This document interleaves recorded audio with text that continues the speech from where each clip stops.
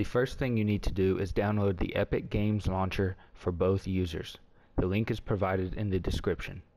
The user who will be playing on console must sign in using the same account information they plan to use on the console.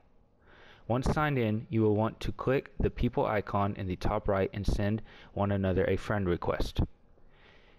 You can see that I have already sent myself a friend request and I am now accepting that. For visibility, I am launching the PS4 onto my PC screen via SharePlay. This is an exact copy of what is being shown on my TV and is not a relevant step. I have also launched the PC version of Fortnite on the right hand side.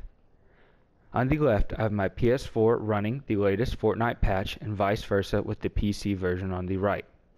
With both users sitting in the lobby menu, have the PC user click Friends List and join the friend you are trying to play with. It is really that easy. To reiterate, all you have to do is download the Epic Games Launcher, send and accept a friend request to one another, add one another, and join via the friends list.